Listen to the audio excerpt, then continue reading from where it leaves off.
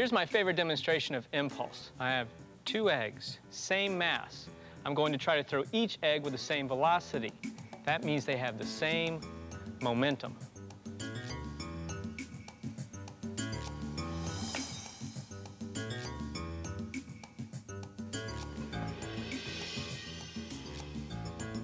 If the impulses were equal, why do we have such dramatically different results?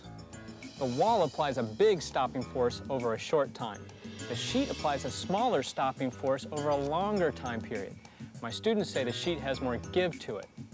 Both stop the egg, both decelerate the egg's momentum to 0, but it takes a smaller force to reduce the egg's momentum over a longer time.